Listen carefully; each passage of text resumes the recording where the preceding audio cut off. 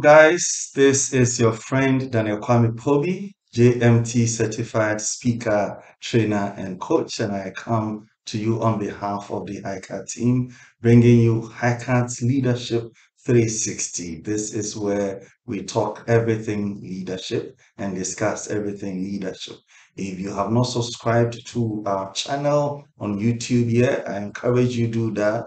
Daniel Pobi, subscribe, click that bell button so you receive notification whenever we upload our videos. And I want to welcome you. You know that in this month of October, we've been discussing the concept of emotional intelligence, preparing us for the course that is upcoming, and it is awesome. This episode, we are talking about emotional self-awareness. Emotional self-awareness. And what we want to do is to give you a peek into what you can expect when you sign up for that course, Proving Emotional Intelligence for Workplace Policy. When you sign up for it, this is one of the topics that you will be experiencing and learning about. So we'll be talking about what is emotion, what is emotional self-awareness. We will talk about what do we see in people who have this competency of emotional self-awareness. What about those who lack it? What do they show? What are the symptoms or the behavior patterns that we see in people who lack emotional self-awareness? And then we will look at how do you develop emotional self-awareness as an individual that wants to grow and wants to increase your emotional intelligence? How do you grow this skill or this competency? We know that emotion refers to that mental and physiological state that we often refer to as feelings. That is what you feel inside of you. And what we have come to experience is that every moment of our lives, individually, we go through a lot of emotions at the same time, overlapping. So it is not the case that you may be feeling one emotion at a particular time. Most of the time, you have these emotions and you'll be processing all of them at the same time, reaction to different circumstances at a given time. Now, you want to notice that not only do we have emotions overlapping and blending, but the fact is that there are hundreds of emotions that we experience, each at a different level of intensity. The way you feel it is different at different times, or different experiences bring different levels of the same emotion, and that makes emotional awareness a difficult skill to master. That is a difficult skill to master, but it says that you can master it. It's difficult, it's not impossible. It means that you can master it. It's because, look, there are different levels and different emotions that we feel. For instance, tears of joy. Can you imagine someone is joyful and the expression of it is in tears? You watch a football match and the team that has lost is shedding tears. The team that has won is also shedding tears. Now, how do you differentiate the winner from the loser? Tears of joy is one of such emotions that you find people expressing something because a lot of emotions are running through their being. And that is just one example. Now, what is emotional self awareness? What is emotional self awareness? It's about you noticing and being able to label your feelings, those emotions that are going on inside you, that gut level instinct or reactions that you have, your ability to identify it and label it, put a name on it and say that this is what I am feeling. It shows that you are emotionally self aware. You're able to connect these emotions or feelings to their source. You're able to connect that to their source. And you also recognize the effect of these emotions on your body, on your behavior, on the things that you do, on your mind, on your state of being, how these emotions influence these aspects of your personality. You are able to connect them and able to see that this is the cause of this particular emotion. And if you are also able to use your feelings or emotions as a valuable source of insight into your own self, information about yourself, because what you feel, how you react to certain things gives you an indication of your being, who you are. Because as it is said in our local parlance, that which the dog sees and barks, the cat sees it and just blinks at it. The dog barks at it, the cat sees it and blinks at it. It means that people respond differently to the same circumstance. And that gives you an indication of who you are as an individual. If you are able to tell how you respond to situations, your emotions to the surroundings, and how your emotions play about with the changing circumstances of your life and your surroundings, that gives you an indication. And we say that if you are able to put a name on this, if you are able to tell their source, if you are able to tell the impact and effect of these emotions on your mind and on your body, on your behavior, then we say that you are emotionally self-aware.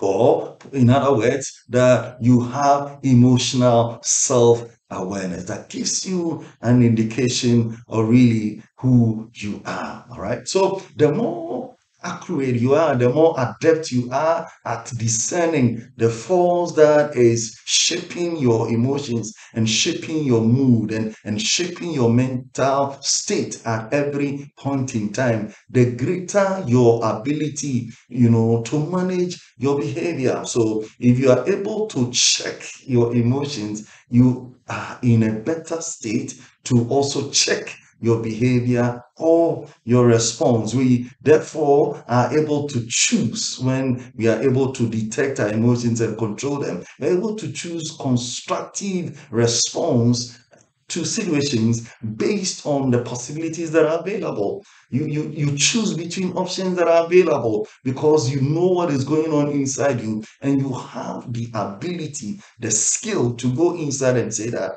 this is anger that is boiling up inside of me. It is coming. And because the anger is coming, I choose to respond in this way, or I choose to respond in that way. That gives me the choice, possibilities, instead of me turning around and say that I'm just a victim of situations and circumstances. People blame their behavior on situations and circumstances, forgetting that, see, you do have a choice. You do have a choice. So in other words, you need to respond with intelligence instead of impulse. You need to respond with intelligence instead of impulse. And the goal for you to respond rather than simply reacting. That is what we are talking about. That you are able to respond by choice. You choose how you respond instead of just reacting to the situations that you find yourself in. And what we want to see in us as we discuss emotional intelligence is that greater effectiveness and productivity and confidence in you and I. As we step out there, we have effectiveness showing forward, we have productivity showing forward, and we have confidence exuding out of us. And as you come to appreciate and understand your own emotions and your own behavior, you are also increasing your understanding for what drives the actions and behavior of the people around you. Your understanding of yourself helps you to understand other people. You appreciate why people do the things they do better. Not to say you take whatever comes to you, but you understand where it is coming from, and then you choose an appropriate response to whatever behavior that you are seeing in the other person. So emotional intelligence, we are saying, helps you, that knowledge, that wisdom that comes from there helps you to improve on your relationships and above all, your own happiness as an individual. So emotional intelligence is a key factor for enhancing the quality of our lives.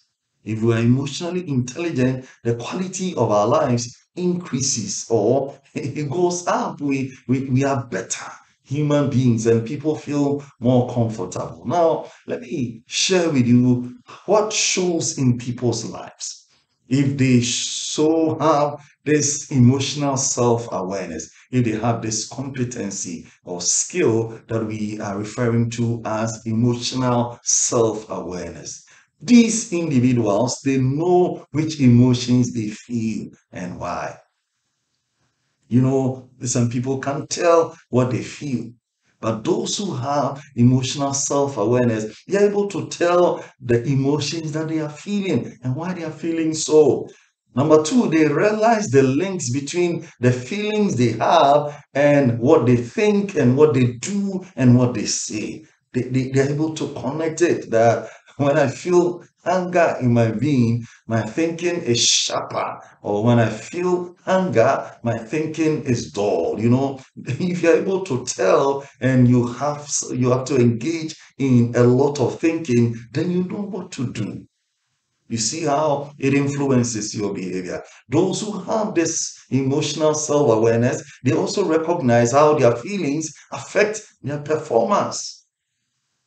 The next point, they are able to articulate their feelings. They're able to express it. If they feel anger, they are able to express their anger and state it, assertively and state it with all humility and all respect. But they are able to articulate the emotions. If they feel love, they are able to articulate it assertively, with humility, and with all respect. And they do this appropriately. They can also tell in the moment, in the actual moment where they're able to tell, for instance, that, look, I am getting upset. The way things are going, some things are boiling inside me, and I'm getting upset. And they quickly do something to, check what it is that the moment they realize that, look, I'm getting upset, then they do something about it. Let's talk about people who lack emotional self-awareness. What shows inside them? What kind of behavior do they exhibit? Or what are the experiences that go on in an individual that lacks emotional self-awareness, or one that is emotionally not self-aware? Now, the first thing is that they receive many messages from their bodies. Your body, your physical body, your physique will send you some signals or some messages when your emotions are not very well taken care of. You have chronic headaches, your head aches, you have lower back pain. Sometimes there is neck or shoulder pain, and sometimes there is heart racing and pacing. Your heart beats faster than normal. Some people have sweaty palms. It's a sign of lack of emotional self-awareness. And some also have anxiety attacks or other signals. The challenge is that people may be experiencing this, but they don't pay attention to these signals, or they don't even connect them to their source, wherever these signals are coming from. They don't take the time to check and be sure that this is coming from this aspect or this area, and then they take the right measures. And that is why, if they are not able to connect, they're not able to know what is causing these physical symptoms, and therefore they are not able to do anything about it. Another sign that we can see, or in people who lack emotional self-awareness, is that they fail to gain insight and information from what their bodies might be trying to tell them. They don't check in, and so they don't pick the signals and information that they are supposed to pick. And then they get irritated. easily, they get frustrated easily, they get angry easily, causing them to treat people around them in an abrasive way. In that fit of anger, they're able to do things that you wonder whether this person considered the other people around them. And some of you are familiar with that famous DCE, the one that we call in Ghana Chia DCE, and the way he responded to that situation of a simple word that was uttered by someone. That irritation and frustration and anger, it shows in people who are very, very down there when it comes to emotional self-awareness. They also fail to see what they are doing or being asked to do. What they are to do when they are asked to do something, they fail to understand it. When they are asked to do something, they fail to understand what it is that they are being asked to do, and therefore might not be able to align their personal goals and values. Sometimes, because they misplace what has been communicated to them, they do other things. And as they are supposed to do A and they are doing B, you know that it's a misplaced priority when it comes to values and goals and what it is that they are supposed to do. They misplace these things because emotionally they are unstable. They often feel stressed and out of balance in terms of their work life, their health, their family life. They struggle. They have a lot of stress in relationships. So these are signs and symptoms when you lack emotional self-awareness. How do you develop this? How do you develop this? And when you join our course, this will be the meat of it, because that will be the added on value that we are bringing to you. How do you develop emotional self-awareness? Every one of those skills and competencies, when we go into them, we will talk about how do you develop it. We won't just talk about the positive aspect and the negative aspect and just leave it at that. We will tell you these are the steps for those who want to develop. Number one, for those who want to develop emotional self-awareness. And you want to take note of these things.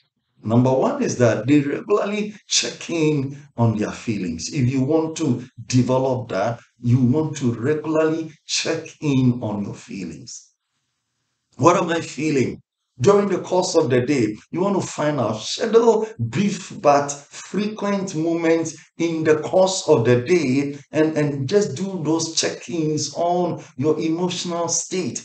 What am I feeling in the morning, in the afternoon, mid-morning, early afternoon, late afternoon? I'm checking in periodically and regularly the emotional state of my being, and as well as what your body might be telling you. You want to check in, what is your body communicating to you, because these are signals and information that could be valuable to you going forward. So that is the first one. Number two, how to develop it. If you find yourself clenching your feet, your teeth, and you have tensed shoulders, as we described earlier, and you're feeling worn out or worn down, you just want to stop and ask yourself what your body is trying to tell you.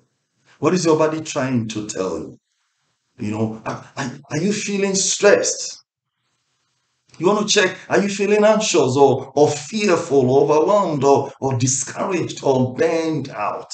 You want to check in and be able to tell. That is number two. When you feel that sense of tension and shoulder, that weight on your shoulders, you want to check and be sure what exactly is going on. Number three, how to develop this emotional self-awareness. Name your emotions. Put a name on them.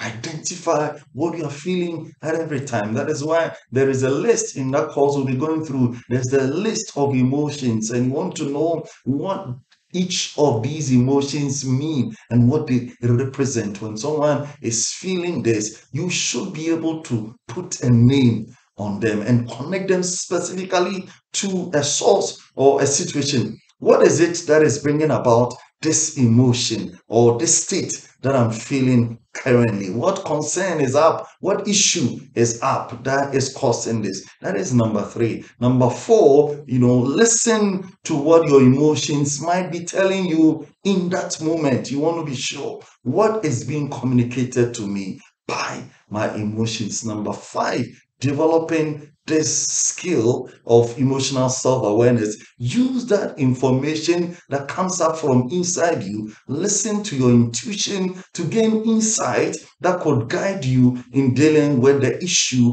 or challenge that is at stake. So you want to use that information. It's valuable information. If you don't use it, it's not intelligence. It's when you gather that information and you use it, then it is intelligence for you. So whatever you are gathering from inside of you, you want to listen to that and you want to use that to deal with whatever situation that you are having to contend with. Number six, take the time to listen to that quiet inner voice. Have introspection. Listen to what is going on inside you. Put aside some of those goal-oriented activities of yours and really think about you. Think about your life. Check your life over a period and find out how is my life going. Take those long walks and know your core values. What are those things that hold you together? A friend of mine shared a story with me and it stuck with me. My friend and brother Paul, he says that he has this guy that he buys socks for men from, and he's at a particular joint. When he's passing and driving by, he just buys from the guy, and because of that they've become friends. Anytime he says hello, whether he's buying or not, and they have a short conversation, and then he goes on. For a period he wasn't seeing the guy at the spot, and then he went in to check later when he found him. Why, I've not been seeing you lately. And the guy explained that, oh, I've been coming. Maybe the time you pass by, maybe a time when I may have closed. When do you normally close? My friend asked him. And he says, oh, normally around 10 a.m. I've closed. I've done the sales I want to do. And then I close for the day. So when you close at 10, the rest of the day, what do you do? What do you use that time for? And this gentleman says that I go home and then I take time to think about my life. He takes time to think about his life. This is a street vendor.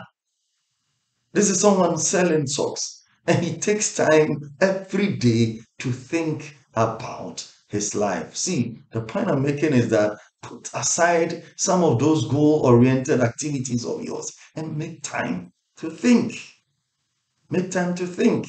Because that is where you gather a lot of information about yourself that is inside you. You don't need to depend on another person for that information because it's inside you. It's just that time to pause and to reflect and to go inside and find out what is it that is going on inside me. That is what will give you that valuable information. All right. So stop thinking of your emotions as irrelevant or messy or that is not important. Our emotions are an essential source of information for our life, valuable information for our lives. And that is why HiCard is coming your way with this powerful horse for you. The proven emotional intelligence for workplace productivity. The proven emotional intelligence for productivity. It's a virtual course. So if you are thinking about developing your emotional intelligence skills, if you are thinking about developing the emotional intelligence skills of your team to help them in customer relations and dealing with clients and sales and those kinds of things, you want to just sign them on this course and let them be part of this course. It's a virtual course. We are launching it on 25th of October, and you want to just take this opportunity. You don't want to miss it for all the rise in China. Yes, we come your way and we provide this course for you. Take advantage, share it with someone, and let them also be part of it. Yes, thank you very much for joining us on this episode. We look forward to having you again in our next episode. We will be doing an interview with a great man, and you want to be part of this session as well. Until we meet again in the next episode, it is bye-bye from us. Take very good care of yourself, and please share the video. Leave a comment How did it go for you? How did this episode go for you? What is the point that is resonating with you? What is that point that touched you, and the point that you really liked? Which one didn't you like? Or even a question, put it there. We'll make time and respond to them. Until we meet again next time. Yes, from us at the High Card team, we wish you all the best. Bye bye.